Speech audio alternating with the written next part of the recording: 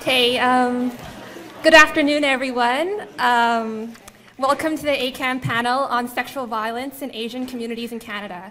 Before we begin, I'd like to acknowledge and invite all in attendance to remain mindful of our presence on the traditional, unceded, and ancestral territories of the Musqueam First Nation people. A brief note that the panel today will be video recorded for documentation purposes. So if you don't want to be filmed or photographed, please let our videographer know in the back. My name is Stephanie Fung, and I'm the Communications Coordinator for the Asian Canadian and Asian Migration Studies program, which is a new undergrad program at UBC that provides a minor to students who are interested in the histories and cultures of Asian Canadian communities. Today, we invite panelists Dr. Nora Angeles, Dr. J.P. Katungal, and Kay Ho to explore the nuances of sexual violence in Asian communities in Canada. After their speeches, Dr. C.J. Rowe will briefly discuss support services available at UBC. This will be followed by questions from the audience. So I just want to let you know that we'll be taking both oral and written questions. And Sue, she's at the back right now, she'll be giving out cue cards to all of you. And for those of you who want to write down your questions during the panel, feel free to do so, and we'll collect them later and read them aloud. Now I want to give a general content note. Our panelists will be reflecting on the topic of sexual violence, which I recognize and acknowledge may be unsettling for many of you in various ways. So a gentle reminder to remember to take care of yourselves in this space. Please feel free to stand up, move around, or leave the room whenever you want during the event. And also there are two active listeners in this room. If they could raise their hands to let you know where they are. So there's Maris and Jane right there. They'll be available during and after the event if anyone wants to check in with them. So without further ado, it's now my pleasure to introduce our four speakers. Our first panelist is Dr. Leonora Angeles, who is Associate Professor at the School of Community and Regional Planning and the Institute for Gender, Race, Sexuality, and Social Justice at UBC. She is currently the Graduate Program Advisor at SCARP. She is also Faculty Research Associate at the UBC Centre for Human Settlements and the Center for Southeast Asian Studies.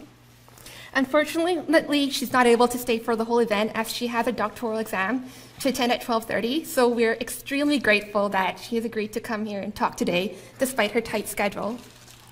Next up, we have Dr. J.P. Katungal, who is an instructor in critical race and ethnic studies in the GRSJ Institute. His teaching interests include anti-racist feminisms, queer of color critique, the politics of knowledge production, and migration and diaspora studies.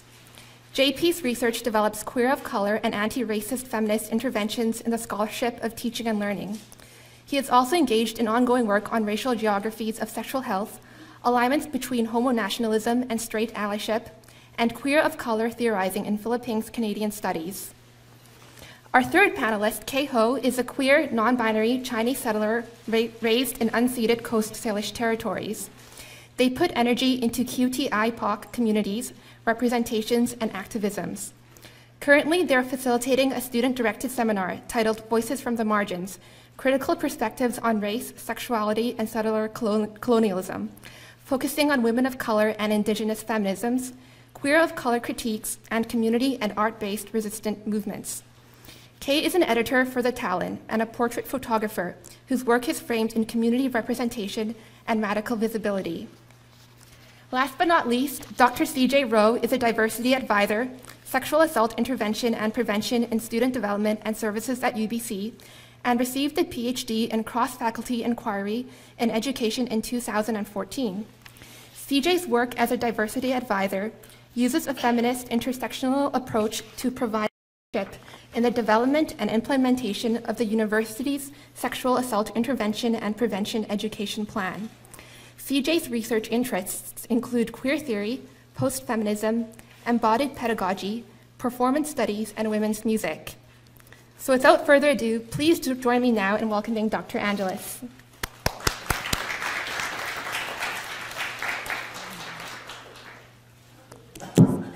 Thank you very much to the organizers of this symposium, particularly to Professor Chris Lee and to Stephanie, in particular for acknowledging the indigenous lands on which we are staying, as well as the potential trigger warning that some of the things we'll be saying today would elicit in our audience.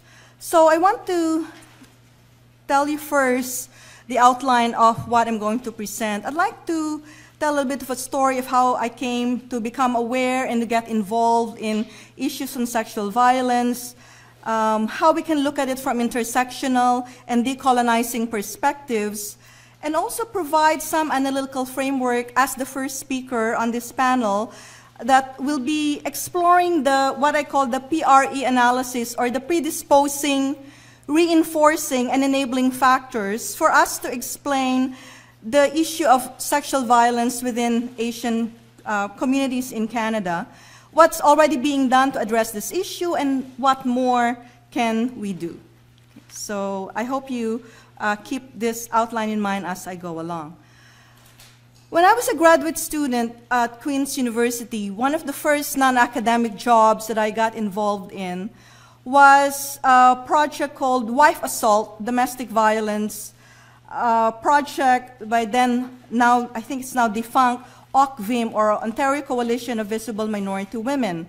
And the main objective of this project was to raise awareness among the police, the court judges, and social service providers on how they could improve their services to their constituents and to the general public, keeping in mind that there is a certain Orientalist view that, oh, it's in the culture of this Middle Eastern, African, Asian communities in Canada. It's how they demonstrate their family dynamics.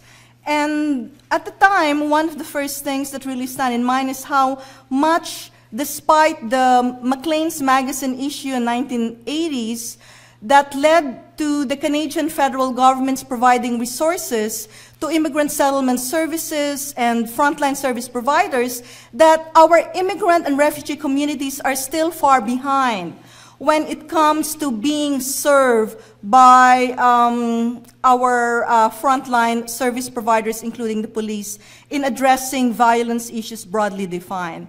And at the time, I got to meet Juliet Cuenco, who was an anti-violence advocate and a really strong Canadian, Filipino-Canadian community in Ontario at the time, who sadly died a tragic death at the hands of her husband. Juliet is very much like many of us in this room, graduated from a top university in the Philippines, and sadly did not live to see the fruits of the work that she's doing in the area of violence. And by the time when I came back and traveled across the country, Saskatchewan, and now here in British Columbia, I realized that there are so many other news that deal with sexual violence, honor killing, and other tragic events within the Asian community in Canada. And I don't want, and I want to say at the onset, that I wish that we keep in mind the diversity within the Asian community. And that while there is a tendency for us to paint a homogeneous picture of this issue of sexual violence and violence broadly defined, that there are still internal differences within the community given many different patterns of immigration, socio-historical norms and practices within these communities. And I just want to perhaps highlight some of the news story that came to my mind as I was preparing for this talk. The Chahal tragic massacre of 8 members of the family in Vernon related to his strange wife, Rajwar. Mohammed Shafia families, the so-called now Kingston Canal murder that led to the death of 3 sisters and their aunt. And Jassy Sidhu, you probably remember this campaign, supposedly an honor killing that was orchestrated by her own mother and uncle. Now, what's violence? And perhaps this is what I want us to get as a takeaway point here, that when we talk about sexual violence, it is really just part of a broader spectrum of violence that we see happening in our society, not just within the Asian community, but also in the larger Canadian society and globally as well.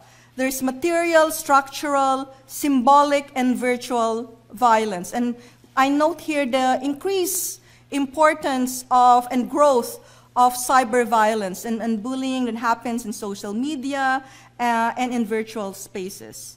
So the use of physical force against people we call as physical violence, and we're probably familiar with that, but let's not forget that who the main survivors are of this violence and victims in real life. Girls, women, gender non-conforming trans people, including men, who encounter this entire spectrum for the more psychological to different forms of homophobia and microaggression. So I want us to keep in mind that violence is really a colonizing construct. Whether we're talking about the penetration of an unwillful, non-consenting body, to the colonizing effects of quotidian microaggression that are meant to humiliate, degrade, and oppress othered subjects, which is essentially the objective of colonial projects. I want us to keep in mind that we need to find an intersectional lens and language to discuss that whenever we talk about sexual violence and domestic violence, we're really looking at different positionings, locations, sites, as well as identities and axes of difference and material deprivation that affect the context in which violence occurs. And so going now to my PRE analysis, to go first into the predisposing factors of domestic and sexual violence that I see happening within Asian communities in Canada. And I want to go through this very quickly because of lack of time. First of all, again, drawing from social anthropological studies, we know that the practice of patrilocality, whenever children and women and partners join husbands and male-dominated figure, there's more likely for domestic violence to occur. In societies, for example, where there's weak bilateral kinship ties, it creates greater propensity for domestic violence and other forms of sexual violence. We also see how idealized gendered age difference at marriage and all other factors that affect idealized marriage relationships, the domestication of women and feminized bodies, poverty, discrimination, homelessness, illiteracy, prostitution as an institution and as an industry also create predisposing factors. And I would say histories in Asia that include histories of political, social, forced prostitution, and human trafficking. In particular, if I could remind you of the history of the so-called comfort women, of forced militarized prostitution, sexual slavery during the Second World War.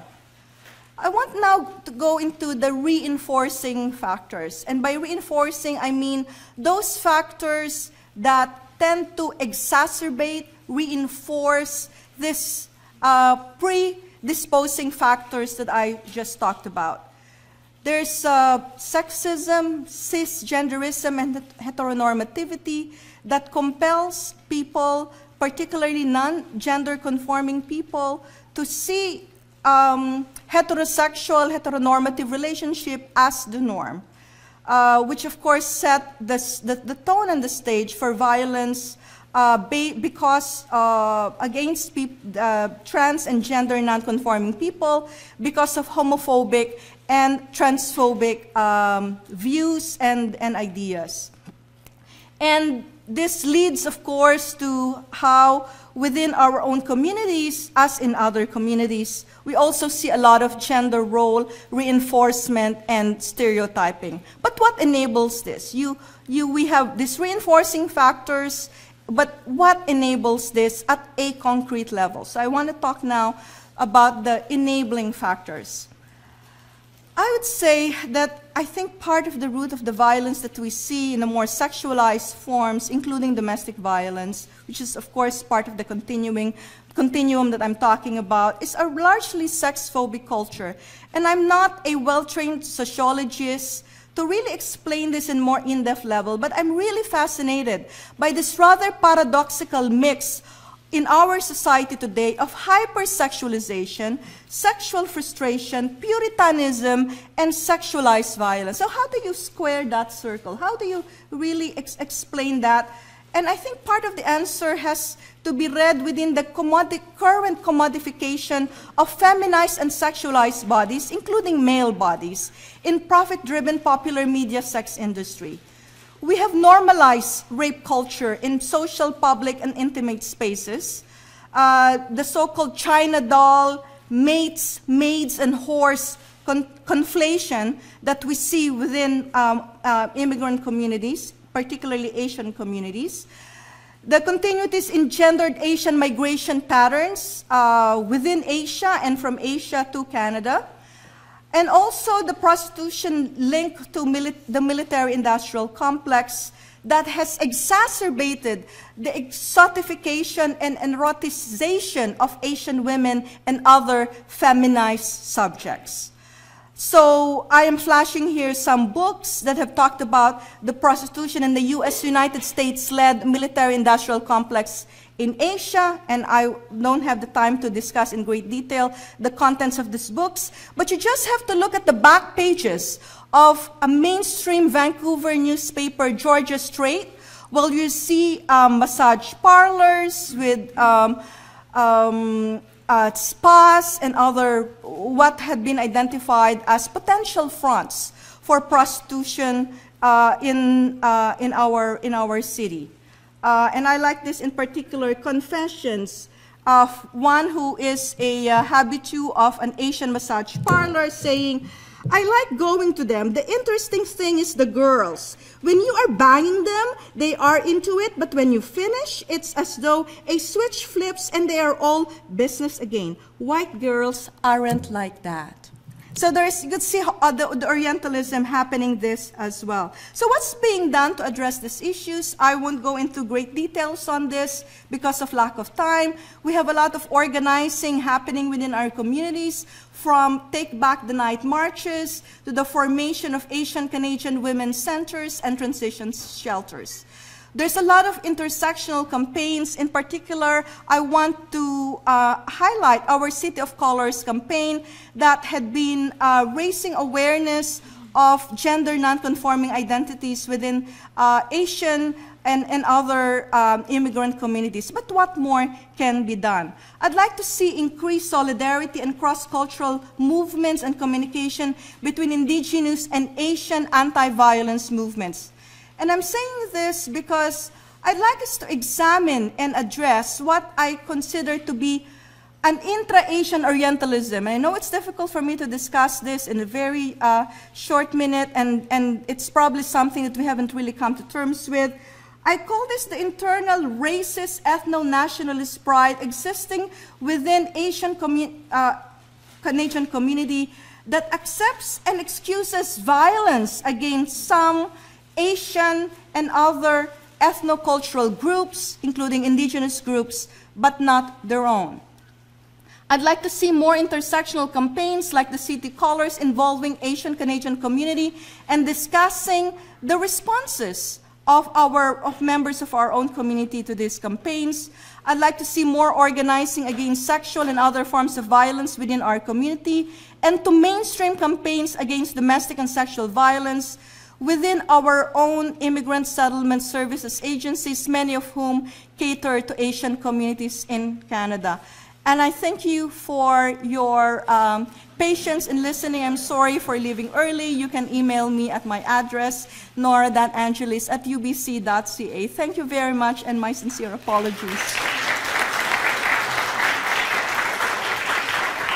Thank you so much, Dr. Angelis, for coming. Before you go, I'd like to give a gift to you. Thank you so much. I cherish this a lot. Thanks a lot. Love to be here.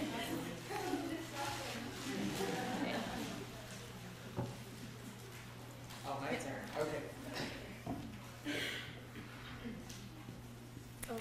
Do we still need the computer? Do you want to sit there? I can sit. You can sit there. Sure, that's Yeah, fine. I can.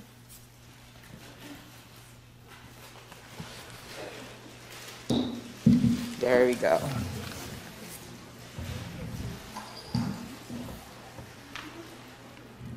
I'd like to begin by, actually, no, I'm going to sit up. I'm going to stand up there.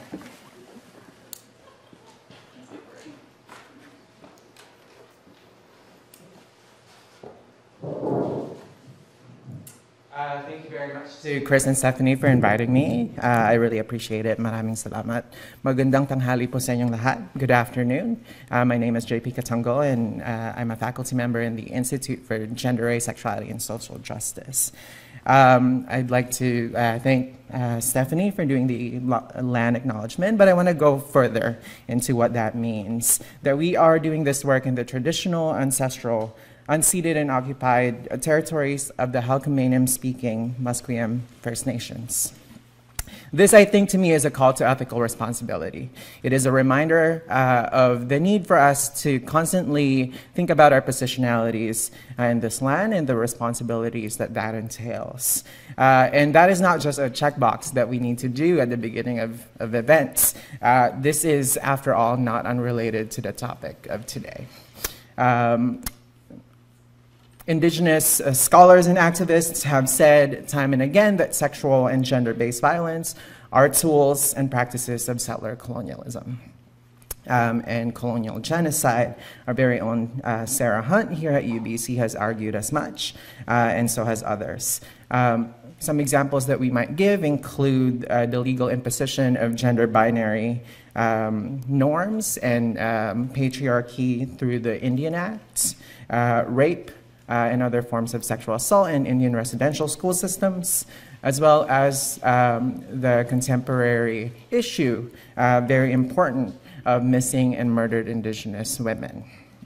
So those of us who are here as visitors or trespassers or settlers are here partly because of these practices. Insofar as they kind of paved the way, as it were, for the systemic dispossession, displacement, and indeed erasure that is central to the project of settler colonialism. And when I was first invited to be part of this conversation, I really wasn't sure what to say. I suppose except for one thing, that this is not going to be about how irredeemably patriarchal and thus sexually and genderedly violent Asians are. If you came wanting to hear about that, then this is not that kind of talk. This discourse of culturalized violence, I think, is very dangerous. And I think I want to explore a bit more Nora's points earlier about discourses of honor killings. Honor killings discourses, the idea that that these kinds of violence are specific to and rooted in culture. It naturalizes the idea of people of color, certain people of color, as violent against women. This is a modernist racialized discourse. It suggests that the West, that white people have evolved past this kind of barbaric cultural practice. And I use that term because it is the term that is used in the law, right? The law that was passed in June 16, 2015, called the Zero Tolerance for Barbaric Cultural Practices Act, Bill S7, that targets particular communities for their supposed irredeemably patriarchal and violent culture. It suggests that there needs to be very specific legal and border controls, and this is a form of border control insofar as it emplaces kind of migration regulations through the discourse of sexual and gender violence. So I want to go beyond that, right? I really want to go beyond the idea that there's something rooted in culture that makes certain people, certain Asians, and other certain bodies susceptible to being violent against women in particular.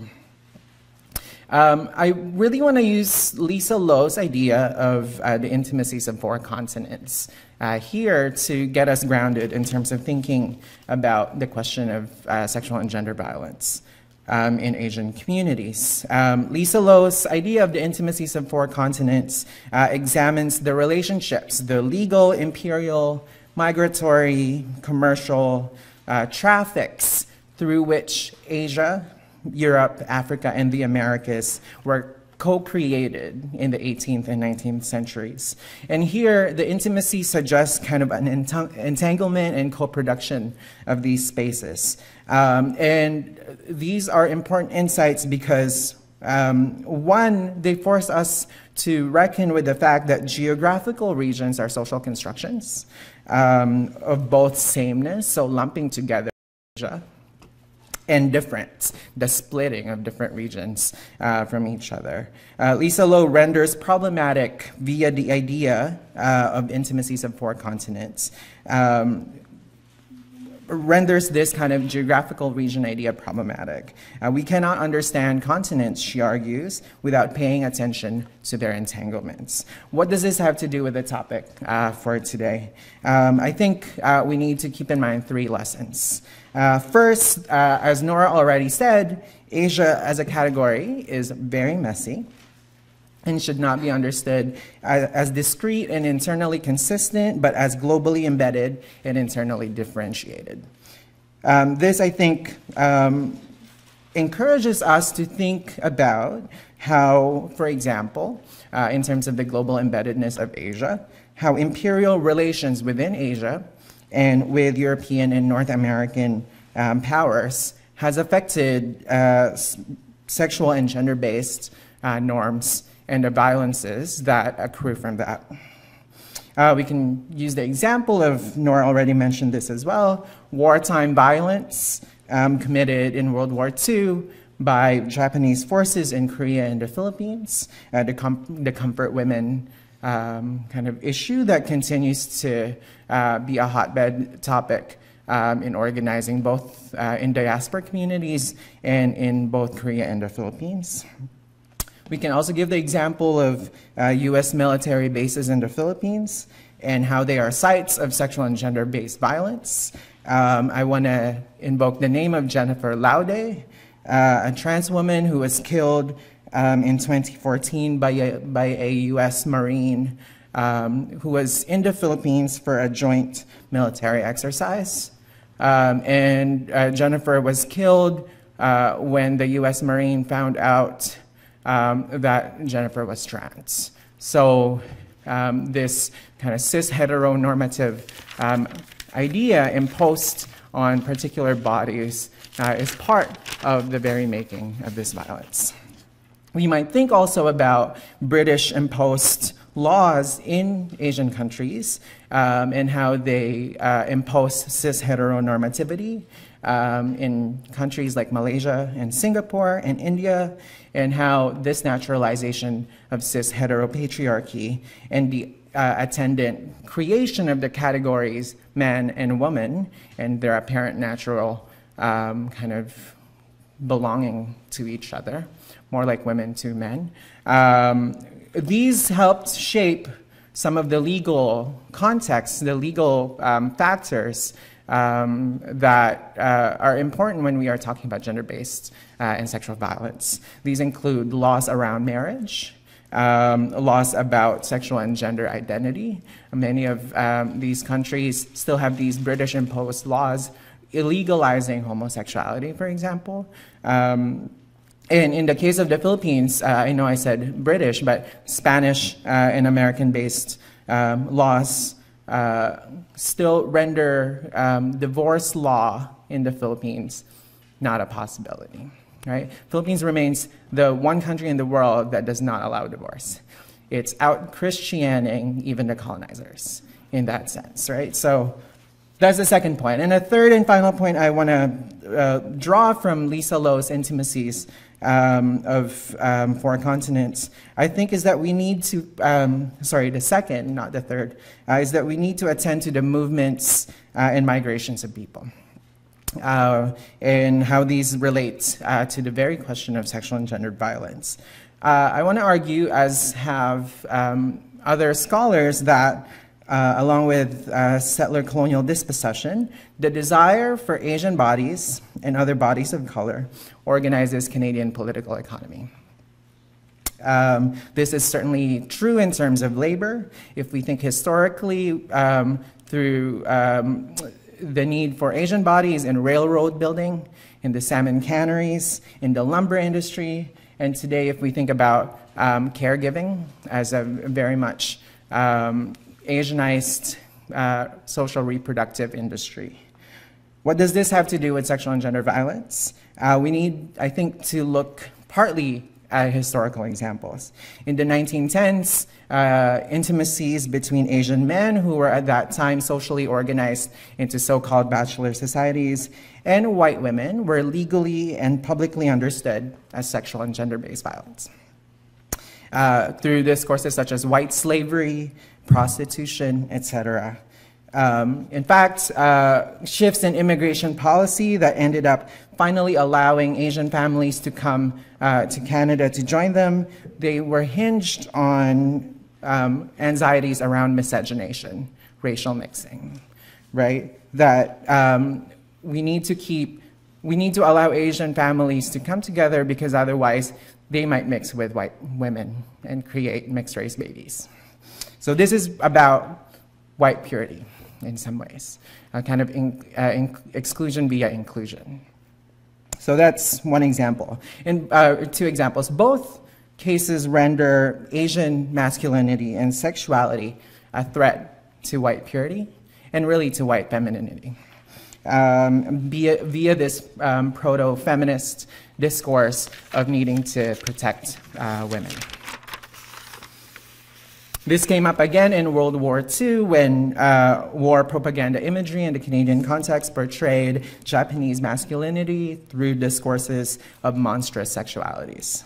And we know what happened then in terms of internment.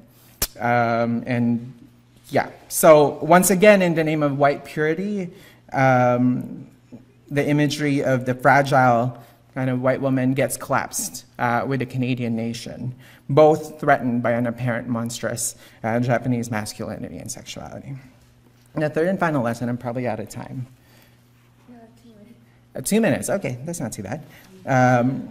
The last lesson that I want to draw is that we need to pay attention to the social organization of sexual and gender-based violence, especially in terms of looking into transnational relations. And that's related to migration, of course. And I want to name particularly the live-in caregiver program as a necessary kind of nation-building policy. And it is one that requires bodies, right? Particular types of bodies, feminized and gendered. Activists in the Filipino-Canadian community have been successful in lobbying for the removal of that live-in requirement, which is great. But part of the argument against that live-in requirement is the fact that domestic spaces are not spaces where you can enforce law, not easily anyway, and that rendered live-in caregivers, 95% or so of more Filipino women, particularly susceptible to certain types of abuse, certainly in terms of their labor. They're on call 24 hours, right? There's that. But also in terms of sexual and gender-based violence, such that the work that is understood to be part of caregiving in many cases, documented cases, also included demands for massages and things like that, right? So that's one thing in terms of the ways that migratory and labor policies render transnational certain bodies and that has effects on gender and sexual violence. And the second thing has to do with industry, multinational corporations going into other countries. And I'm thinking particularly of mining, in the ways that mining companies, especially Canadian ones, literally like take over particular spaces because of their resources. And certain human rights organizations have argued and documented instances of sexual violence against indigenous communities by security forces that were hired by these mining companies. So that is another way that we need to think about gender and sexual violence Asian communities. So I'm going to end there because I know I've taken up a lot of time, but thank you very much for having me and for listening.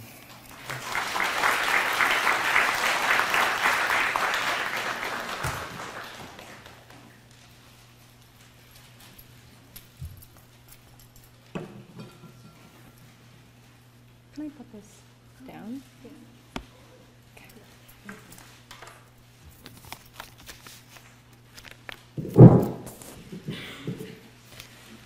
Hi, everybody. My name is Kay, and first of all, I wanted to thank you all for showing up and for arriving. Thank you to Stephanie and Chris and all the volunteers for putting this event together. Thank you to my co-panelists, Leonora, who's not here, JP, and CJ, for sharing your wisdom and insights. And I'm excited to see what will happen in the discussion afterwards.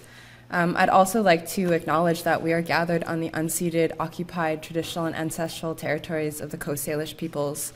And I echo JP's call that this is a call to action, and I also echo what Nora Angeli said about hoping to see more Indigenous Asian Canadian solidarity networks in anti-violence, and also thinking about sovereignty over sexual and gender politics. And I'm hoping that that will also come out in our discussion afterwards. This topic, sexual violence in Asian communities in Canada, is a conversation I hold dearly, but it is also a conversation that I am afraid of holding.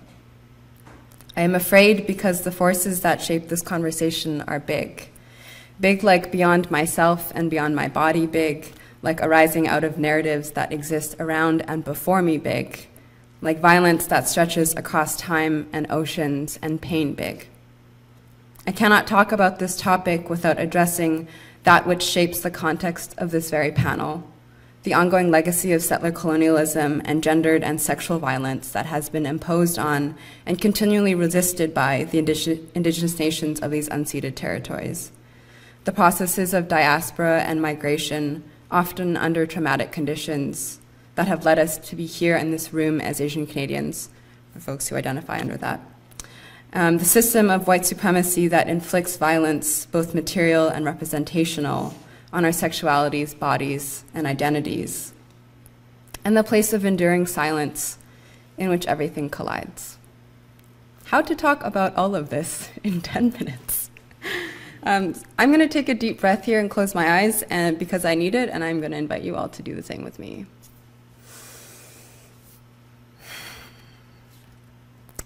I'd like to share that I'm coming into this conversation as a queer, non-binary, second-generation Chinese settler who has experienced trauma and abuse along racial, gendered, familial, and sexual lines, and who feels disconnected from my culture, ancestry, homeland, and language, and who often dissociates from the room in order to cope.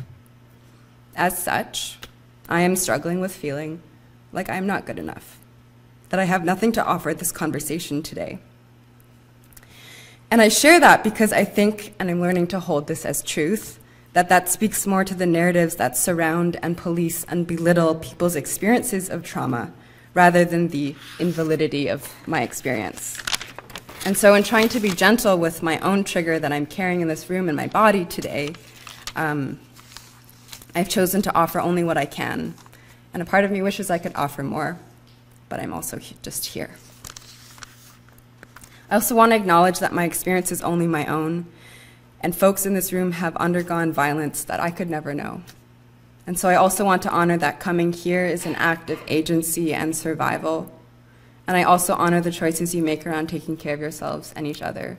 And also to point out that we have 2 very wonderful active listeners in the room. The topic of sexual violence in Asian Canadian communities is at once expansive and precise. It is about systems of power, and it is about individual experience. We cannot talk about sexual violence without addressing the culture of isolation that silences individuals and survivors. In other words, we need to make explicit the link between silence and sexual violence. What I'd like to do today is 3 things. First, contextualize that silence, which JP and Leonora have also been doing. 2, talk about what it shapes for Asian Canadian individuals and communities, and then do my best to speak into that silence by offering an individual perspective. I offer this as a challenge to begin these conversations with each other and in our homes and families, both blood chosen and otherwise. So what is this silence? By silence, I mean that which surrounds and suppresses how or even if we talk about sexual violence in Asian communities, the silence that surrounds our histories of love and trauma of our parents and ancestors, which in turn affect how we come to know intimacy and boundaries and abuse and loneliness and love, which in turn affect how we are or are not in relationship with each other, how we are supported or not supported in our communities. The silence that surrounds what whiteness and white supremacy does to us, how it is inflicted in the form of exotification, fetishization, yellow fever, Orientalism, all sorts of hyper or desexualizations, which I could go on and on about, and how in turn we inflict that upon ourselves by way of internalized racism, self-hatred, class ascension, and buying into the model minority myth, anti-blackness, anti-indigeneity, the privileging of light skin, assimilation, self-conceived undesirability. Again, I could go on and on and on. These silences affect how we understand ourselves as bodies and identities, as sexual or non or asexual beings, and our ways of relating to each other as Asian Canadians. So I'd like to shift gears here, because I've said a lot of words and terms that might be hanging in the air without meaning much. And so to try to speak a little bit about this silence that I've been trying to contextualize, and as a means to shift away from academia and give this talk a little bit more emotional texture, I'd like to share a story. So this is a short story that I wrote in the early spring of 2013, so about 3 years ago. Some of you actually in the audience have heard it before. And at that time, I was spending quite a bit of energy reflecting on the beast that is high school here, and all the peculiar, unnamed, and silencing dynamics that play out in its hallways. So this story is titled Hot White Girls and Lunch Table Politics. And I'll be touching on themes of internalized racism, internalized homophobia, eating disorders, and self-harm. So again, I honor the choices you make to take care of yourselves and each other. Also that you're welcome to laugh. There are supposed to be funny parts of the story. Okay. Hot White Girls and Lunch Table Politics. Names have been changed. The Canterbury Hall grade 8 soccer team was the breeding ground for all the hot white girls, except Lindsay Reiner. Poor Lindsay Reiner, who got cut on her 13th birthday. I was one of 2 Asians on the team, me and Kimberly Tung, and Abby Thomas, too. She was half Asian. We were the 3 misfits. Misfits who didn't know we were misfits, who didn't know why. But there we were, all yellow-skinned and dark-haired, 3 girls of color trying to stay afloat in a pale sea of skinny bodies. We had the best time together. Abby had a funny nasal voice and called her parents by their first names. Kimberly was a flirt, and I was the consummate neutral, the quiet one. Sometimes, Kendra Timmons-Kruger joined us. She was white, but she had a big butt and big boobs and had sex with lots of boys. They called her a slut. So sometimes she joined us, misfits, unaware of our misfittingness. My friends in grade 9 comprised the closest group I've ever had. It was the preteen phone call, talk about nothing all day, MSN Messenger kind of friendship. Jasmine was loyal, Pak Ting was kind, Ruby was clingy. We all had single syllable We all had single-syllable last names like Tung and Yi and Fong, and were whitewashed enough to be considered the cool Asian group. We never talked about it, never talked about skin lightening cream or vomiting in the third stall on the second floor, compulsive self-harm. But it was all there, lying on the lunch table in contours of shame next to lip gloss and breakfast tasting like bile. So sometimes I'd escape to the hot white girl lunch table, where I had an in because I was teammates with them and was pretty for an Asian girl. I never thought about whether my abandonment hurt my regular friends. I never thought that they might carry the same choke of shame in their mouths. By grade 10, I was the only one still on the soccer team. Somehow I had found a place among all the leggy white girls. I became close to Natalie Williams, one of the most popular ones, all skin and bone and long blonde hair. I would always say something funny on MSN to make her laugh, or call her about homework to hear her voice. But I always gripped the phone too hard, said, "Love you," first, and never felt right when she hung up. I used to stare at the back of her head in assembly and fantasize about her coming on to me. I never even let myself think about coming on to her. I hated it when she would take out her BlackBerry smartphone, because that was all the rage back then. Or razors. Okay. Hated it when she would take out her BlackBerry smartphone because I didn't have hot boys or any boys texting me, and she always had boys like Max Walker or Stephen Mockingbird or Dexter Bailey beeping away at her. I would have done anything for Nat Williams, and soon my lunch table friends noticed. Noticed when I ran down the hallway looking for angular shoulders and a blonde ponytail. Noticed when I dropped her name in conversation just to feel pride and deep longing welling inside. Notice how I spent more and more time at the hot white girl lunch table. Eventually, my friends called me out on it, on MSN, no less. And I cried and cried and writhed in mucus and knew it was all true, that I was selfish, a social climber, that I was gay and hated my race. Naturally, I made new friends in grade 11. Imagine if you take all the people of color from each social group and tokenize the shit out of them. That's what we were. A mosaic. We reached second place cool status, not cool enough to have a permanent seat at the hot white girl lunch table, but cool enough to get a temporary rotating seat, and sometimes an invite to parties with boys like Max Walker and Stephen Mockingbird and Dexter fucking Bailey. I was still close to Nat Williams. Our friendship had progressed to us driving to soccer games together every Wednesday, her singing along to Kelly Clarkson on the stereo and me wishing I knew the words better. She still didn't notice that my head always turned when she walked by, and I always held her a little longer than she did when we hugged. But I never would have told her, because I never wanted to feel how it felt to have mucus on my keyboard and tears on my face and know that it was all true, that I was gay and hated my race, that I was queer, yellow, and hollow, pretending to be straight, white, and human.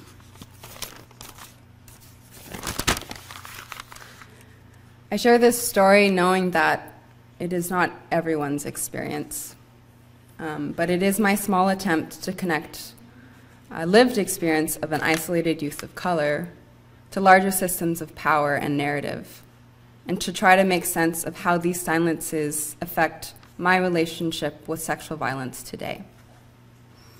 I also offer this story because in writing it, and even just arriving to the page, has helped me in my own healing process. Being able to name whiteness and heteronormativity and cisnormativity and erasure in my high school years has helped me make sense of myself in terms of my race, gender, sexuality, and my reclaiming process of that. And also to help me understand how and why I carry trauma the way I do. It's not everything, but it is a starting point. Before I end, I just want to thank people who have been holding me up in this particularly difficult week, particularly in preparing for this panel. So thank you to Jane, to Mel, to Steffi, to Erica, May, Yolanda, Christy, and all the folks in the student-directed seminar that I'm very grateful to be sharing space with. because they've been holding me up, and who would we be without our communities? I'm going to end by quoting writer and Asian trans woman Kai Cheng, and she says, "Our stories of truth are not weapons. Rather, truth and the pain it sometimes causes are instruments of healing. And just as bones that have broken and reconnected in the wrong way must be rebroken in order to heal once more, I believe we must use the truth of our painful stories to break open the silence in communities around sex, rape, trauma, and desire in order to find a greater, more connected way of being." Thank you for listening.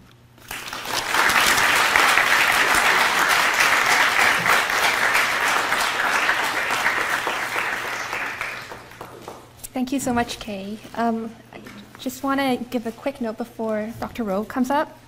I just want to mention that it is 12:54 right now, and we'll be running the discussion question and answers period after the panel, and people are free to leave earlier if they need to go to class. Thank you.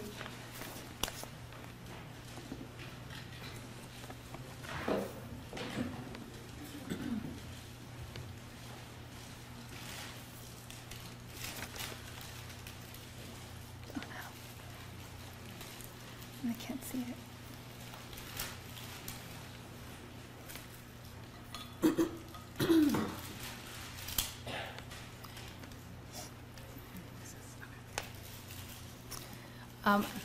I'm going to try to be very quick. First, I'd just like to thank Stephanie for organizing this panel and for inviting me to share a few resources with you all today. And big thank you to Nora, JP, and Kay for creating the foundation for the discussions that will really follow, not just within this room, but I'm sure will precede us as we move out into the world today. To provide you with just a few resources,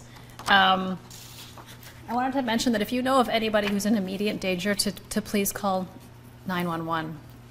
They're really our first point of contact in an emergency. And maybe I could leave this next one up for the duration of the time together. These are a list of really first point of contact resources, both on and off campus. The first being the AMS Sexual Assault Support Center, who provides information, advocacy, and supports with reporting and connecting to services, as well as counseling services, which provides one-on-one counseling support on campus. We also have the Student Health Center, which can provide medical care. However, if you know of somebody who has experienced an assault within, I think it's 72 hours, they can go to the Vancouver General Hospital. There's sexual assault services where a forensic exam can be collected. This team also has access to STI treatment and pregnancy prevention, as well as the forensic exams. There are a number of other pieces that I'm going to leave up on the screen, but the one I wanted to note is that Victims Link, which is a 24/7 phone line that anyone can call. They offer supports and links to communities with about 130 languages, including 17 North American Aboriginal languages. They also have TTY accessible and interpretation services, which are available for folks in all major languages. All of this information is available on students.ubc.ca/sexual-assault. So please feel free to write that down and take that with you. On that link, you'll also find a list of resources around different reporting options, depending on an individual's needs or wants. But in this moment, I'll leave this here and hand it back to Stephanie. Thank you.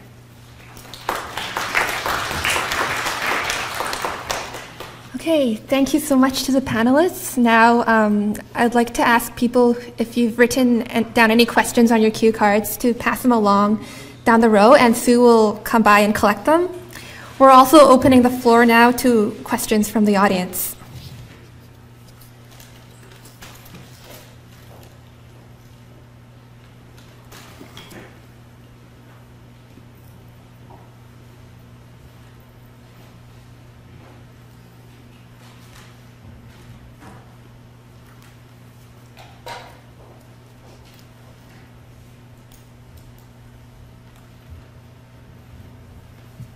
Yeah, Laura.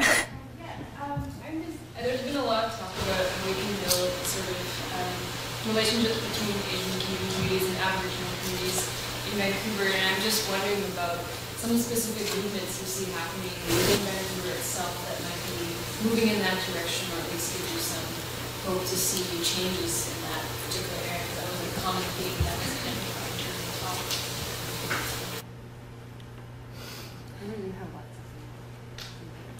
I'm not actually sure. I have a lot of things to say in relation to this, in part because I find that I'm still trying to find my footing in Vancouver, in these Coast Salish territories, having just moved back here a couple of years ago from Toronto. So I'm still in the process of learning and rerouting myself.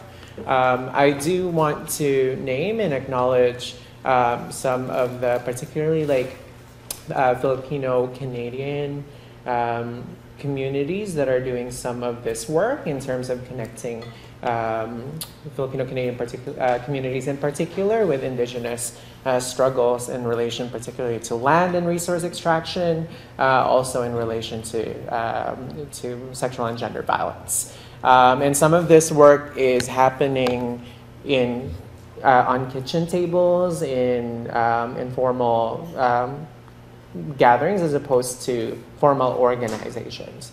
So I've been lucky enough to be part of a series of community conversations relating to this with folks who are in this room or were in this room, right? So Saul, Diana over here, along with May Ferrales, Leah, Mel Matining, and others have been kind of organizing particularly around linking Filipino-Canadian communities and are thinking about our place on this land with Indigenous struggles for sovereignty and land, particularly in the context of Unistoten, of First Nations in the northern part of BC.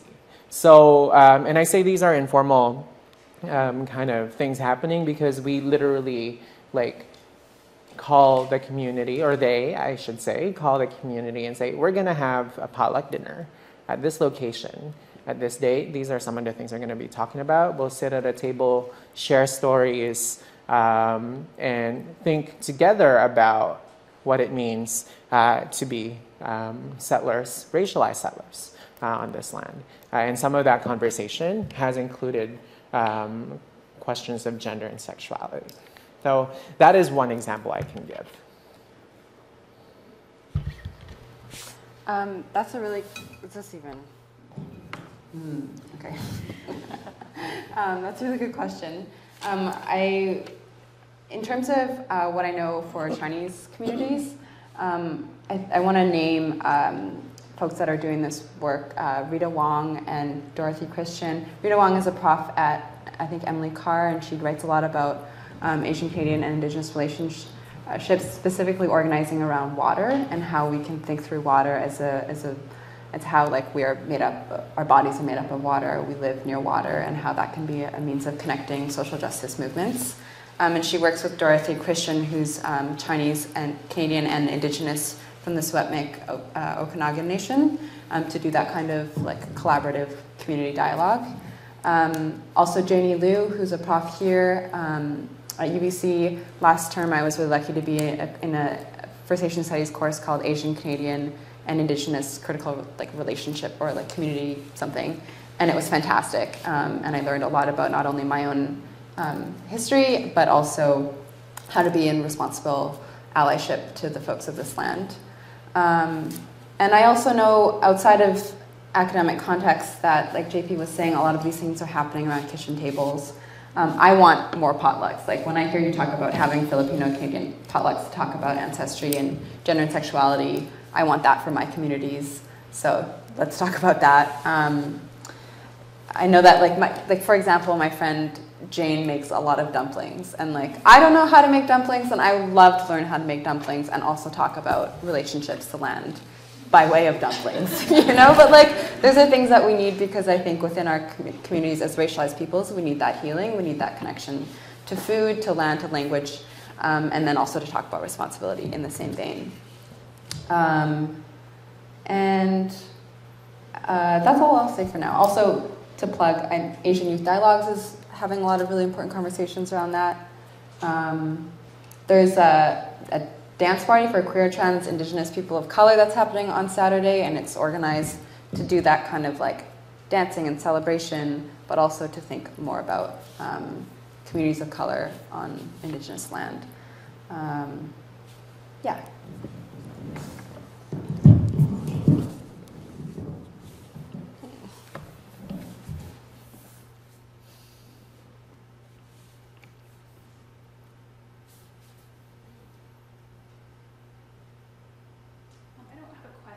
More of a thought.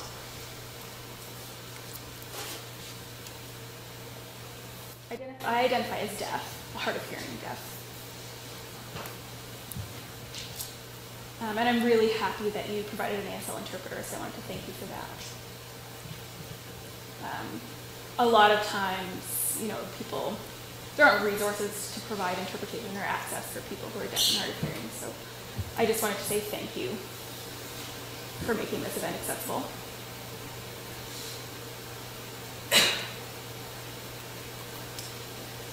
You know, as a cultural group, deaf people don't have a specific location kind of to call our own, you know, as other cultural groups do.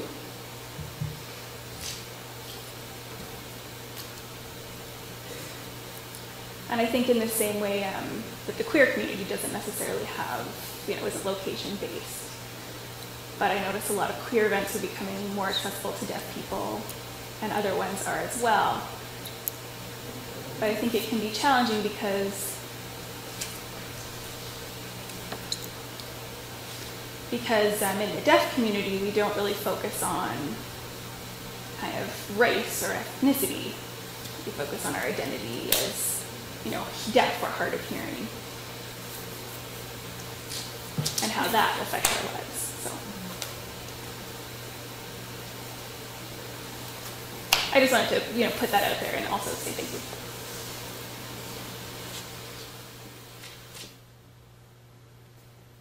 Thank you.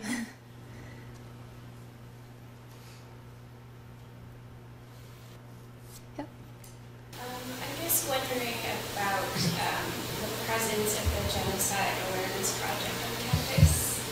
I mean, it's something that I've been thinking a lot lately because obviously it showed up on campus a couple weeks ago or last week. And I'm a staff member here, and so I have been seeing it for years, and I'm just wondering, what can students do? Because it's a trigger for a lot of people, and I think it's, yeah, maybe I'll just leave it at that.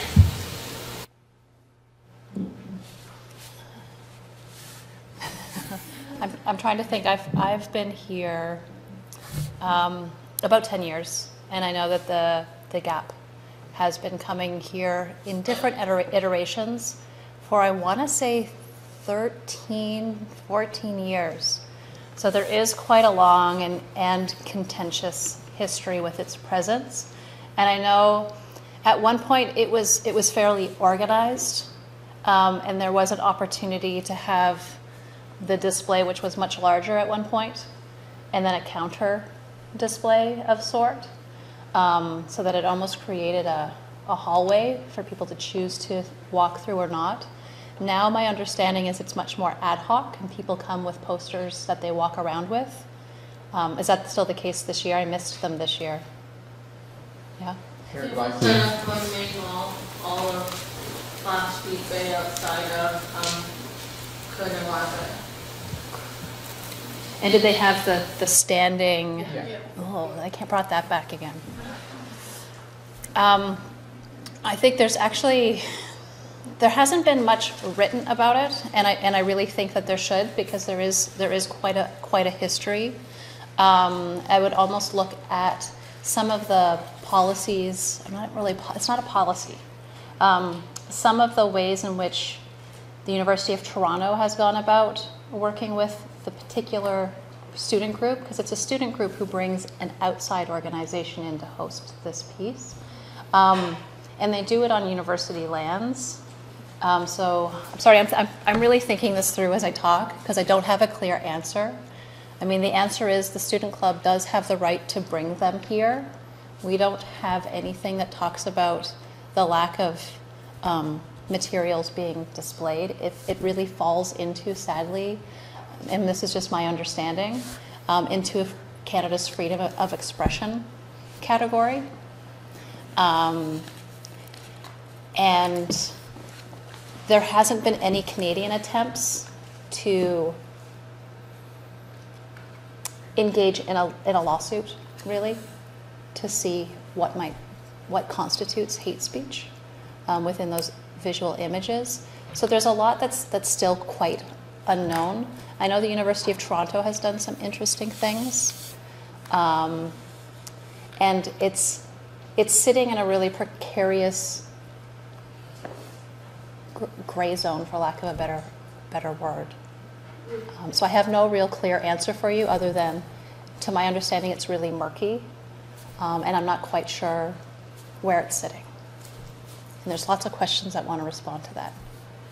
Yeah. Within freedom of expression, is there not a way to exclude just even going for like the violent images or extreme images in a public place? Is there not a way that you were to approach from that perspective, or? No, I don't think so. Partly because the definition of disturbing or violent is very subjective, and particularly queer organizations. Queer history suggests that the discourse of disturbing can be used to police all manners of things, and so that's another gray area that I'm not sure is going to work this way in this case. I do want to say that invoking freedom of speech is also a way to organize against these things. That as much as there is freedom of speech does not mean that you can force people to listen to you, right? That's one thing I want to say. Second thing that I want to say is that just as you offer things on the table, you should also be forced to reckon with people's reactions to it, and some of that includes student protesting. And I say student protesting in part because some of my amazing students in my GRSJ 328 class, after class, literally went to that display with signs and information to talk to students who are passing by about how violent and disturbing these images are. And they got rid of the name, at least it's not on the display from last week, Genocide Awareness Project. But one of my students, Clay Roth, wanted to really emphasize the fact that genocide is not a metaphor, right? It is not a freaking metaphor. That the use of that discourse on unceded and occupied Musqueam territories is all manners of settler colonial violence. So I also want to name that actions are already happening, some of it ad hoc, of students organizing against it. So that too is an expression of freedom of speech. I just want to say that within the sociology department, there's a couple of students and faculty members that are interested in holding a reading group over the summer or potentially further. And if anyone's interested in continuing the conversation around body rights, birthing rights, and all these issues that are around what what the Genocide Awareness Project infringes on, then come talk to me, then I can tell you more about it too. Just putting that out there in case that Genocide Awareness Project is something that is uncomfortable to you and you want to continue the conversation. One of the things I'd like to put forward for those of you who are going to be back on campus next year is that they typically are on campus around International Women's Day, and we don't necessarily know when they're going to show up. But I know in the past students have organized to be ready for that week and have been really on call to do just what JP's talked about, which is to respond and to counter-protest. And there's some really interesting things that have been done in Canada and the US as counter-protest measures. So if you're ever interested, I could probably send you some links.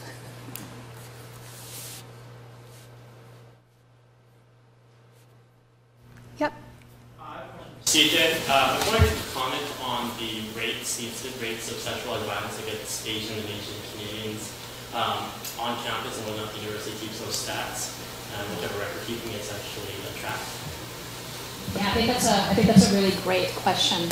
At the moment, no Canadian institution that I'm aware of has really good climate assessment tools. And I say climate assessment because that's typically the kind of mechanisms that universities used in order to gather that data. There have been a few mechanisms tested at a few universities that we're looking at adopting. So while we don't have current numbers, we suspect that the incidences of sexual assault that are happening on campus mirror the incidences that are happening in broader Canadian society, because we are not by any means operating within a vacuum. We're a part of a North American fabric that allows sexual assault, sexualized violence to continue to happen. Realistically, I'm thinking we're probably about 2 to 3 years out from having the first round of accurate statistics, which we will then grow upon over the coming years.